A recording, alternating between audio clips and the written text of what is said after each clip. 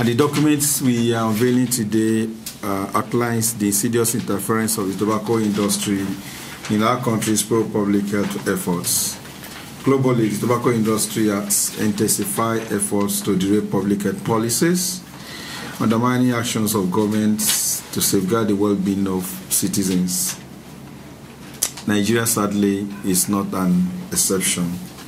Our report highlights how tobacco companies use a slew of tactics to overwhelm national protective health measures, preying on government regulation and cohesion gaps.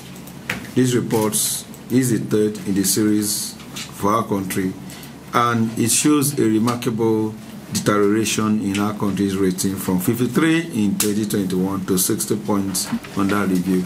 So the way this is rated is that the more interference gets the highest mark. So when you have 60 is a worst case scenario. So we've actually slided from 53 points to 60 points. They have said that the Nigerian tobacco control legislation needs to be reviewed to close those gaps through which the tobacco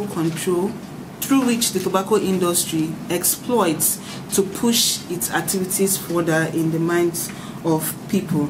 For instance, advertising, sponsorship and promotion of tobacco products in any way is completely banned according to the tobacco control legislation of Nigeria.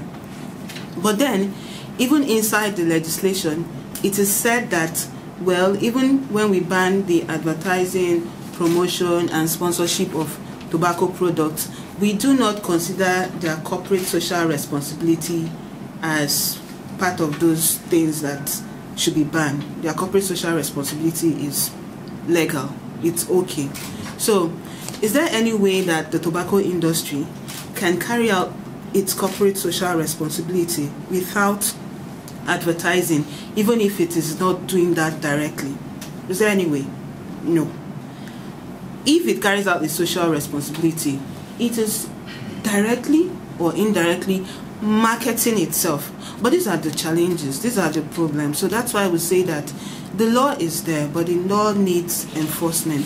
It needs to also be reviewed to make sure that those gaps that are exploited by the industry is plugged, and we push further in our advocacy for strong public health regulation. So